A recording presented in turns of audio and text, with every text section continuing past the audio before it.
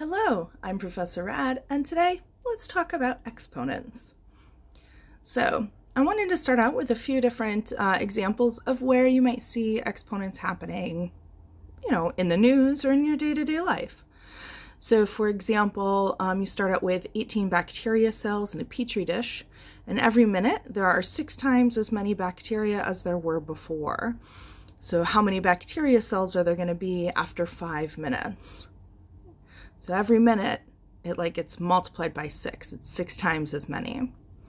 Or maybe I save $1 this month and I'm going to double the amount of money that I save each month. So how much money will I need to place into savings 1 year or 12 months from now? Right? So I put $1 in today, then I'm going to put in $2 next month, $4 the next month, $8 the next month. So every month I double how much money I'm going to need. Or let's say you're buying something and the cost of a cord is $8 for the first foot of length, and then the price of each subsequent foot is half the cost of the previous foot. So for the first foot it costs you $4. The next foot is half of that, so $4. The next to that the next one is half of that, so $2, and then $1, and so on. So if maybe we want to know what the price of the 5th foot of cord is going to be. So all of these examples are using exponents. So let's define what we mean when we say exponents. So an exponential expression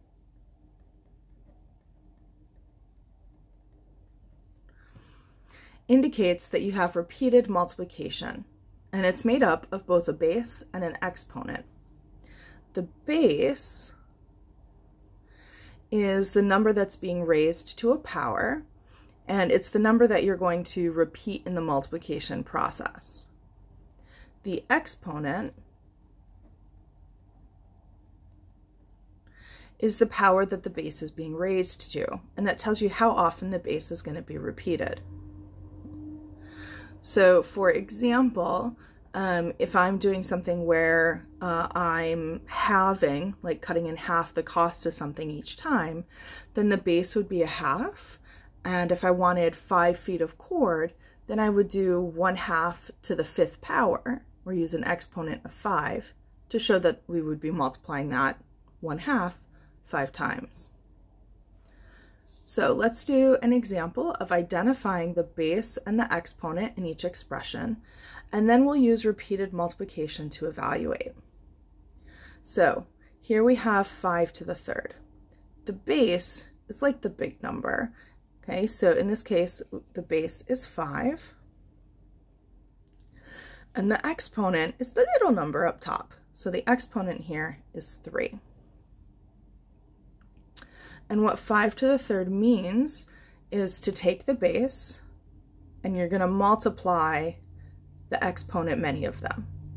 So we're going to take 3 copies of the base and multiply them together. So 5 times 5 is 25. And 25 times 5 is going to be 125. So this means that 5 to the 3rd power is 125. Let's try the next one. So we have 3 to the 5th. So the base is the big number, 3, and the exponent or power is the little number, in this case 5. To find 3 to the 5th, we're going to take 5 copies of 3 and multiply them. So 1, 2, 3, 4, 5. Now I'm going to do a little shortcut here. When I go to multiply them, I'm going to use what we'll later find out is the associative property. So I'm going to do a 3 times 3 to get 9. Then I know that 3 times 3 is 9 again. And then I'm going to bring down that lonely 3 off there on the edge. Now I know that 9 times 9 is 81. Bring down that times 3. And 81 times 3 is going to be 243. That's because 3 times 1 is 3, and 3 times 8 is 24. So this means that 3 to the 5th is 243.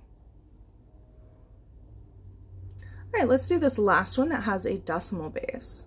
So the base of this expression is the big number, it's 1/10. And the exponent is the tiny written number up high, the 4. Once again, we are going to take the base and multiply the exponent many of them. So we're going to start out with 0.1, and I need 4 of these. So here's the second one, the third, and the fourth. Okay, so once again, I'm going to do the same thing that I did with the 3s. I'm going to do them 2 by 2.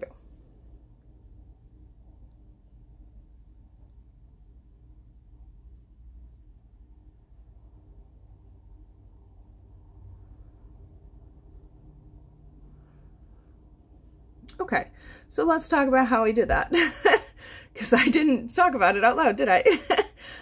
So if I have a 10th times a 10th, remember when you have zeros with your decimal, you can just do the number part. So 1 times 1 is 1. And then there was a 0 here and a 0 here. So I took the 1, the decimal point on 1, and I moved it 1 for the first 0 and 2 for the second 0. So this will also be 0.01. Okay, so now I'm going to multiply 100th times 100th. So 1 times 1 is still 1. And then I've got 1, 2, 3, 4 zeros. So I'm going to move this invisible decimal point left 1, 2, 3, 4 places. Right? So we started here. 1, 2, 3, 4. So 0.1 to the 4th power is going to be 0.0001. Alright, so now I have a few problems for you to try. Basically, you're going to do the same thing. Identify the base and the exponent in each expression, and then evaluate the expression by writing it out as repeated multiplication.